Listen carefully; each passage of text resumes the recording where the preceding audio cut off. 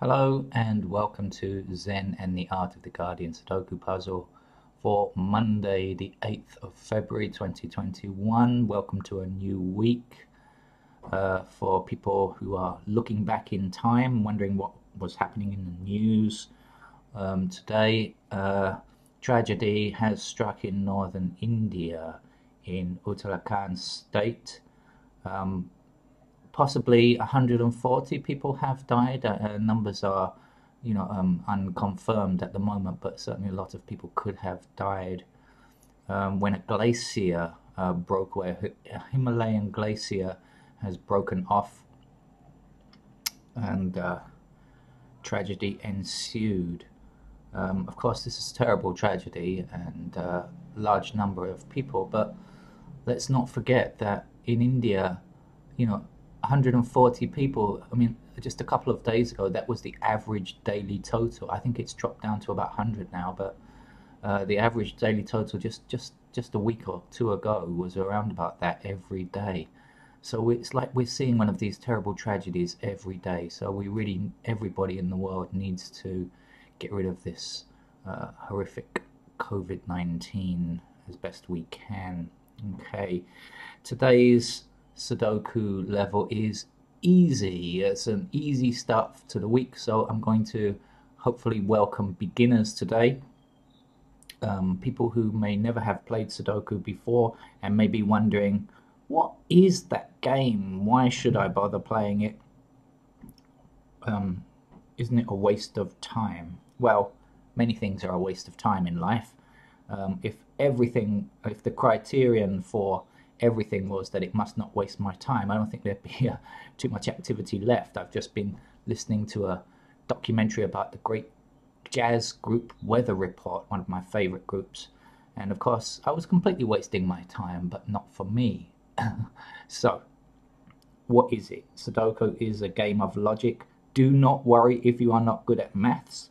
You don't need to understand maths at all. It's nothing to do with maths. Often when I say to people, hey, I play Sudoku, they say, oh, I'm no good at numbers.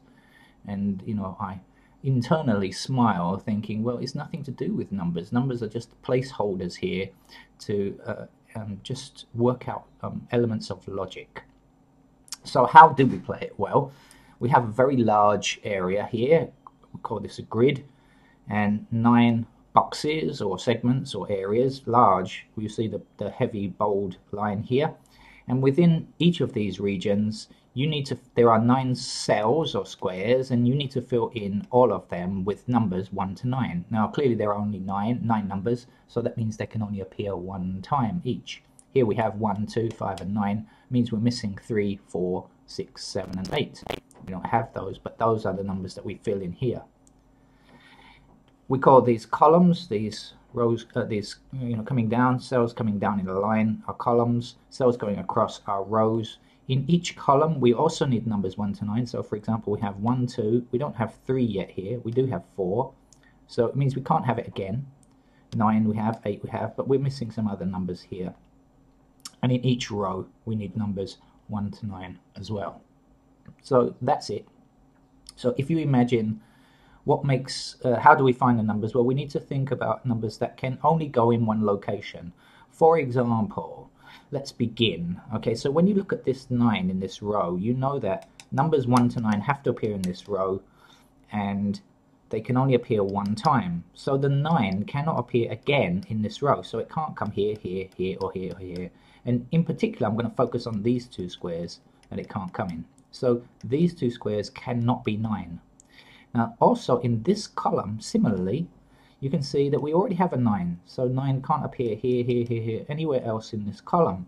So that means that 9 will also block this square and this square. So if this 9 is blocking here and here, and this 9 is blocking here and here, there's only one square where a 9 can go. So we can write in that number in our main pen or pencil or however you want to do it. But we know that it has to be a 9 and it can't be anything else.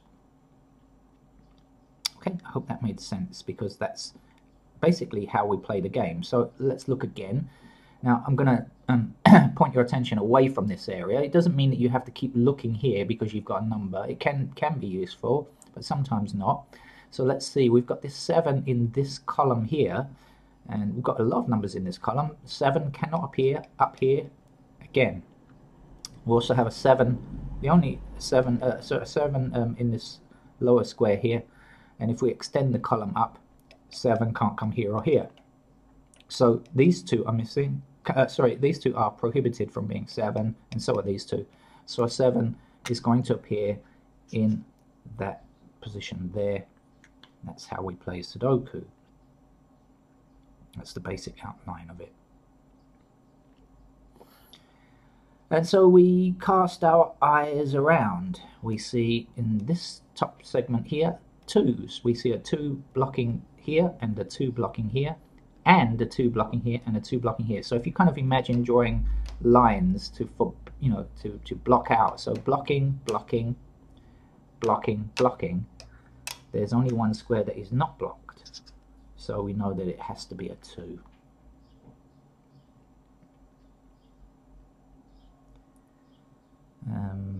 Okay, so I'm looking around and trying to find the same kind of thing.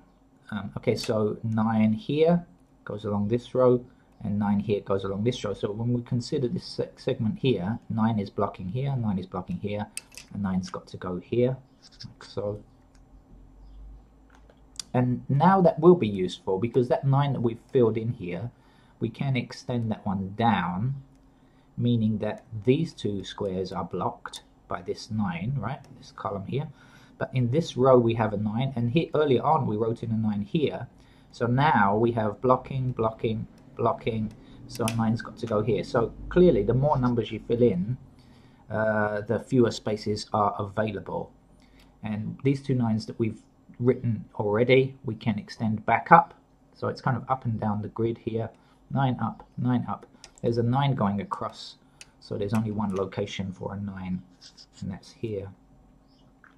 Actually, all of the 9s are now done in this puzzle. Look, here, in each segment, a 9 exists already, so we don't have to think about 9 anymore. It's already done. All right, now, a slightly more advanced way of looking at something. Let's begin by showing you another pattern as well. It's not really another pattern, it's just another thing to look at. But I want to look at this segment here, and I also want to look at this row here. All right. Now remember, numbers can only appear one time within a segment and within a row. So we have a 5 in this segment here, meaning it cannot appear in any other location, right? So that means it can't come here, here, here, or here. So in particular, these 3 cells are excluded. Up here, we have 5 in this column, and this, if you bring this column down, it means that 5 cannot come anywhere else, meaning this square is also excluded. So 5 cannot come here, here, here, or here. And over here, we have a 5 in this column, and if you bring that one down and imagine, its extension, you'll see 5 is being blocked here. So in fact, a 5 can only go here. So again, it's like you're just excluding possibilities. That's really how the game works. As I said, once you've filled in numbers, you have fewer choices, fewer, possible locations. So now that we've filled in this 9, it will help us in this segment down here. So this one here, if we extend across this row, and this one we extend across this row, we can fill in the 1 here, because that's the only possible place it can go. Do you get that? Blocking, blocking. And this is how we go along. So I think you can see Sudoku is not difficult, and it is fun because you're searching for something and you find it, and the satisfaction comes in finding things that you are looking for. It's a kind of treasure hunt, I suppose. The treasure is not amazing. It's not pieces of gold, pieces of 8. It's not anything. It's not. You don't win huge amounts of money unless you're maybe, I don't know. Maybe there's a professional Sudoku circuit where superstars win lots of money. I don't think so though. But the fun is just achieving what you are. Finding what you're looking for. This 1 that we just filled in, if we extend it up this column, and we have a 1 across this row, 1 across this row, so we are blocking here, blocking here, blocking here. There's only one position a 1 can go, and it's there. If we bring that one back down again, you'll notice we're kind of swinging up and down, up left and right, and up and down the grid. And this is what you need to do. Keep moving your eye around. This one comes down, this one goes up in terms of columns, right? Blocking, blocking. So a 1 must appear in this location here. So far, I hope you'll agree it looks pretty easy. Now, like we did before about this row here, we noticed that 5 couldn't appear in any of these 3 cells earlier on. Now we'll see we have a 2, and the 2 can't appear in any of these 3, right, because it's within this segment. But I want to come back and focus on this row again, because you'll notice that we also have a 2 down here, and this 2 blocks this square from being a 2, right? So no 2, no 2, no 2, and there is only 1 square left, only 1 cell left, and so the 2 will have to go there. If we look at more 2s, we'll see this 2 coming down here, this 2 going up here, so block there, and a 2 across this row blocking here. So blocked, blocked, blocked. A 2 will have to go here. And there's only 1 more 2 to get in this grid. It's going to be here. So I'll give you a chance to look at it. Look for the 2s. There's a 2 coming down here, 2 coming down here, 2 across here, 2 across here, right? These are the intersecting 2s, which will block all squares except for this one here.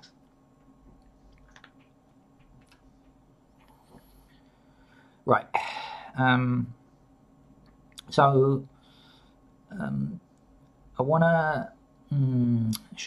Where to go next? I can see something, and I would like to show you a slightly more thoughtful way of doing things. Right. So it kind of involves thinking ahead a little bit. Okay, so I want to put in a 3 in this segment, but I can see the 3 here blocks these 2 squares, but then it looks like I've got 2 possibilities.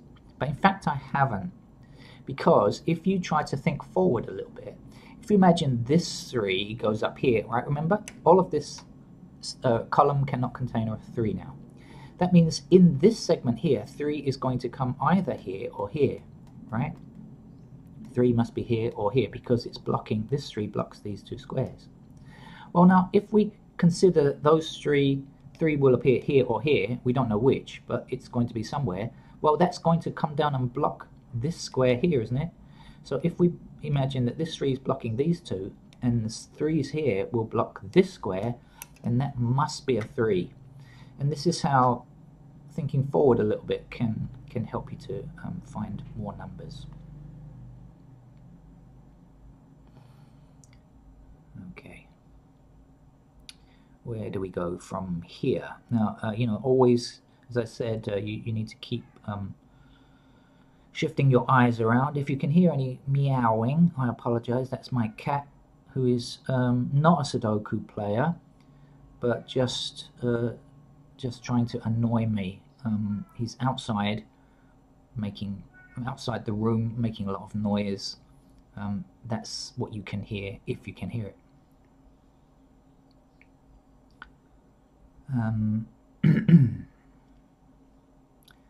Okay, so in the same way that we just okay, so well, not in the same way actually, but you could have worked it out. But this row is missing 4. Okay, we have 1, 2. We don't have a 3 yet. We don't have a 4 yet, and we don't have a 6 yet. So 3, 4, and 6 are the missing numbers. But we have a 4 in this segment already, meaning that 4 cannot appear here, here, or here. So in particular, these 2 squares. So this has to be a 4.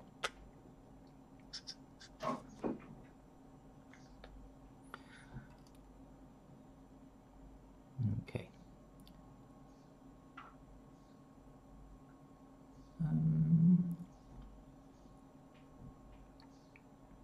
All right, still looking around, and don't hurry. You know, there's no you need to give yourself plenty of time to play Sudoku, especially when you're beginning.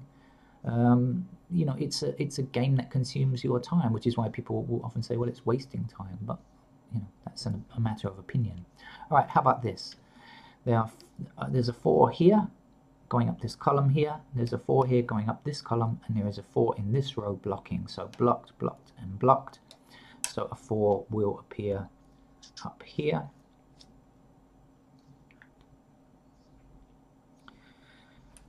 Right. Okay, now I'm going to say that this is also a 4, and you may be wondering why. Well, let's just see. It means that in this segment down here, let's consider number 4. 4 is blocking this square here. So 4 is going to appear either here or here. Maybe we don't know where at the moment, but we know that it has to come either here or here.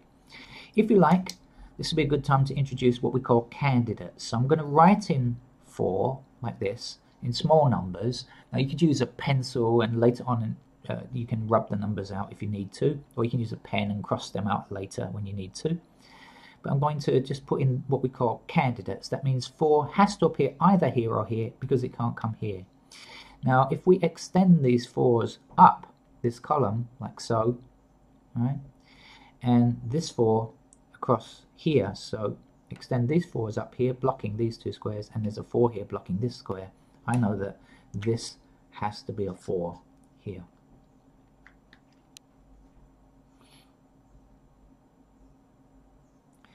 Now if we look at 5 for this section, this segment here, okay, there's a 5 here.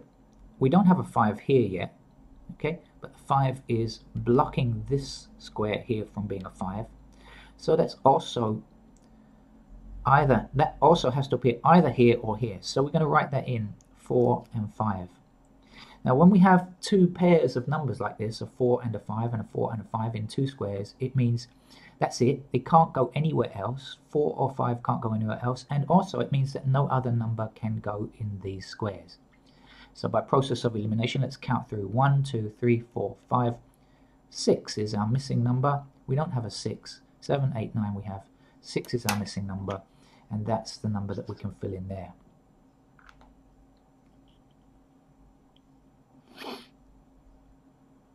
Hope that made sense to you.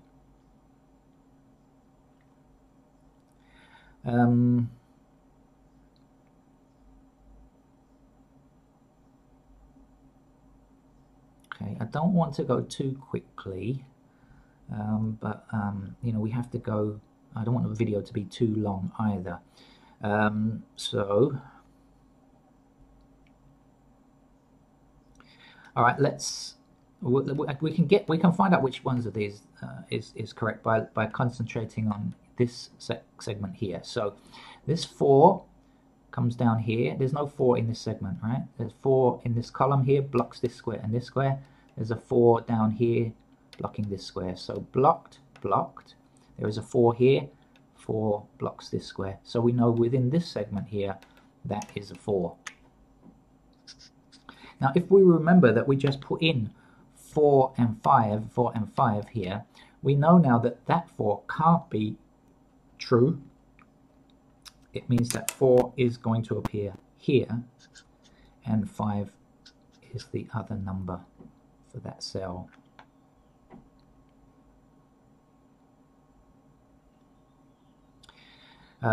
So again, like about candidates, okay, let me show you a bit more. This 5, if you imagine this 5 blocks this square and this square, so we know 5, actually there is only one more number. I was going to say 5 appears here and here, but I just noticed there is only one more number in this row anyway. So we can count through 1, 2, 3, 4, 5. We don't have a 5, so a 5 appears here, like so. When we extend that 5 up, let's look at this central sector. When we extend the 5 up, that square is blocked. We extend this 5 down, those 2 squares are blocked. This 5 here on this row blocks these, so blocked, blocked, blocked. That's the only position a 5 can go.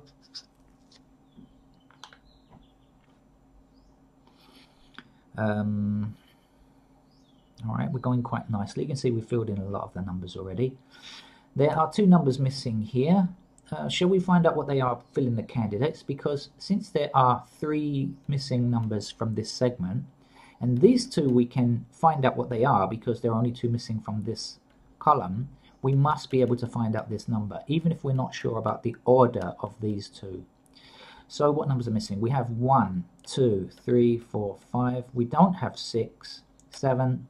We don't have 8. So these 2 numbers are 6 and 8. So we're going to write them in as candidates, 6 and 8. And now we can find the missing number. So 1, 2. Is there a 3 anywhere? No. If you want to double check, 4, 5, 6, 7, 8, 9. So it's 3 that's missing, and so that's the number we can write in now. We can find out these numbers here. Again, we may not know the order, but we can fill in the candidates. So missing from here is 1. We don't have a 1 in this column. 2, 3, 4, 5, 6, 7, 8. We don't have an 8. So a 1 and an 8 are missing in this column. We check across to see if we have any intersecting 1s or 8s, and we don't. So we're going to fill in 1, 8 as candidates like this. Now, very often in Sudoku, there's more than one way of finding numbers. Now, either you could do this exactly the same thing with this column here. 1, 2, 3, we don't have a 4, 5, we don't have a 6. So 4 and 6 are the missing numbers, right? Or you could just do it within here. 1, 2, 3, we don't have 4, 5, we don't have 6. So 4 and 6 are the missing numbers. So we know 4 and 6 are the missing numbers, but remember to check to see if there are any intersecting, and guess what? There's a 4 here, meaning 4 cannot go here. So we know that 4 goes here, and 6 is our other number, so we can fill that in like so.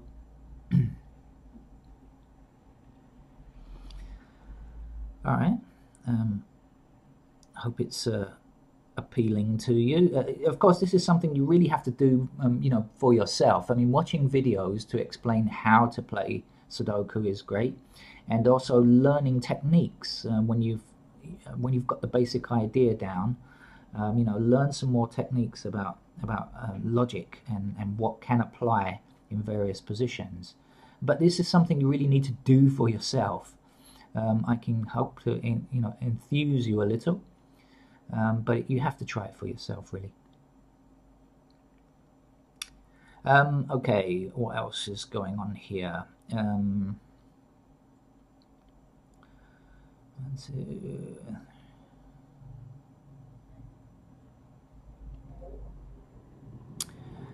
So I could start filling in the missing candidates. Oh, there are 2 numbers missing here. What are they? See again, so there are 3 missing squares in this segment, and 2 of them we can find out what they are because they're in the same row, so we can definitely know for sure what this number is. So what do we have? 1, 2, we don't have a 3, 4, 5, we don't have a 6. So 3 and 6 are the missing numbers. Check, are there any 3s or 6s intersecting? No.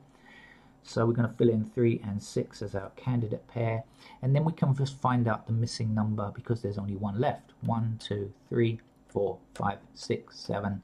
It's an 8. We've got 9. So 8 is our missing number.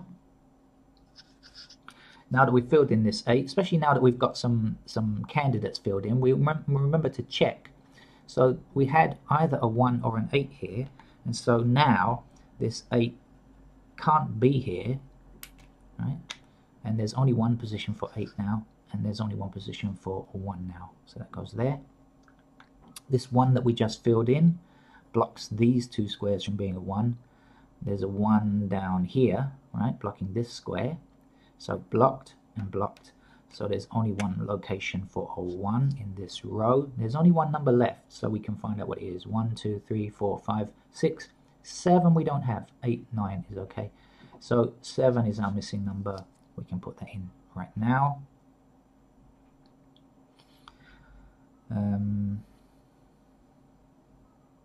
Now this column here has 2 numbers missing. 1, 2, 3 is missing. 4, 5, 6 is missing. 3 and 6 are missing here, but I'm not going to put them in as a pair of numbers at the moment.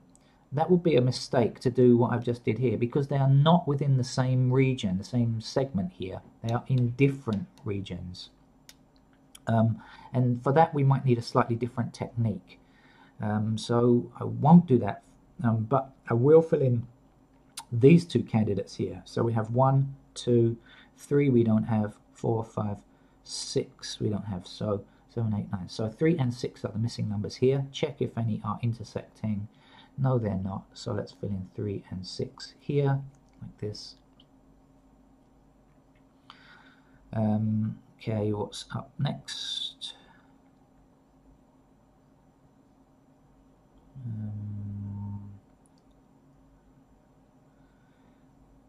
Okay, let's maybe come down here. 1, 2, 3.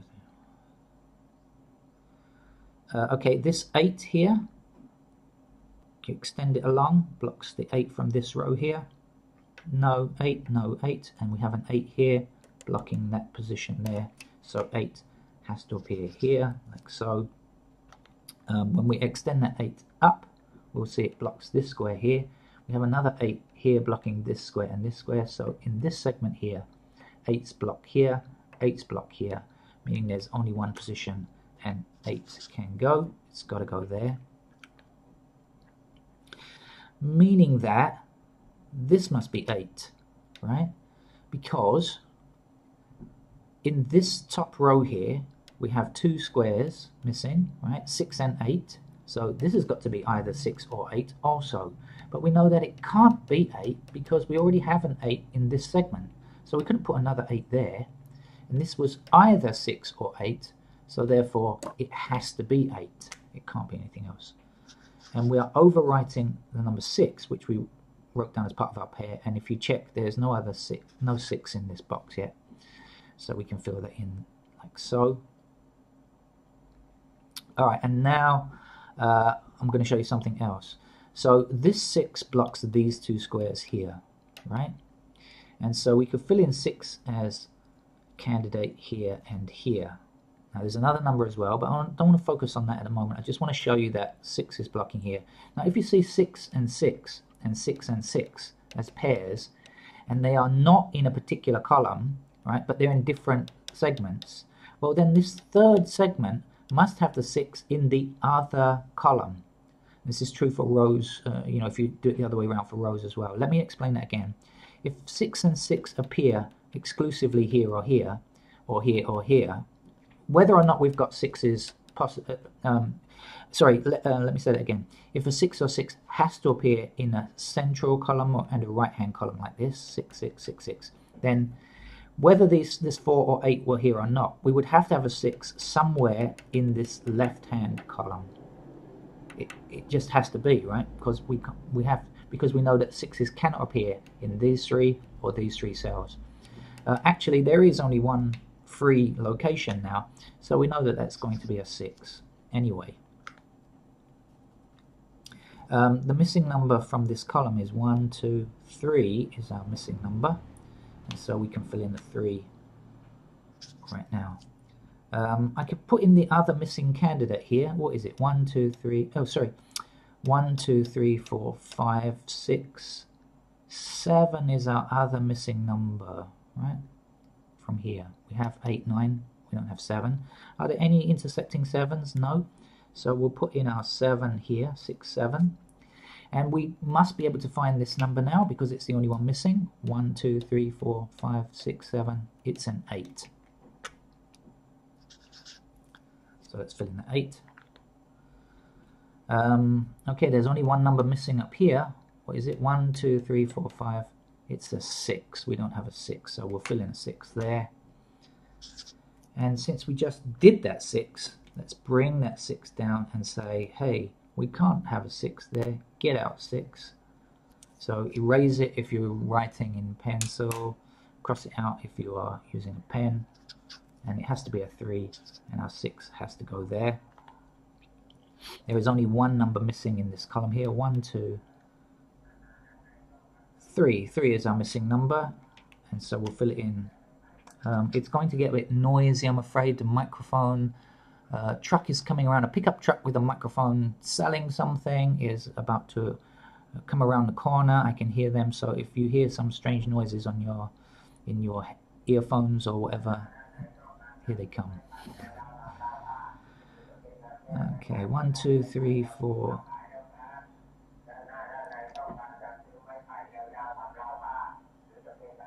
Oh. 1, 2, 3, 4, 5 and 7 are the missing 5. We have 6, we don't have 7. So 5 and 7 are the missing numbers here. 5 and 7. Are there any intersecting 5s and 7s here? No, so we'll fill them in, 5 and 7. And how about down here? 1, 2, 3, 4, 5 we don't have, 6, 7 we don't have, 5 and 7 missing again. But we notice that we have a 5 blocking the 5 from appearing here. Okay, this 5 here says no way. So 5 will have to appear in this square and 7 will have to appear in this square. Now we just wrote 5 and 7 as a pair, so we can see that one must be 7 and that one must be 5. There's only one number missing in this row and this row, so we can find out what they are. 1, 2, 3 is missing. Let's fill it in. And in this row here, 1, 2, 3, 4, 5, 6, 7 is missing. So we'll fill in 7. And we've only got 4 squares to do. You can see that these numbers that are intersecting will disallow. So the 7 will disallow 7 there, meaning that's a 6. And that's a 7. And the 6 will disallow a 6 from there. So that's a 3. And that's a 6. And that's how we solve Sudoku. So if that's your first ever Sudoku puzzle, congratulations. You have to try it yourself, though. This is something you can learn by watching, but learn by doing is a much better and necessary thing concerning Sudoku. Hope you have a good week. I'll see you again tomorrow morning. Thank you. Bye.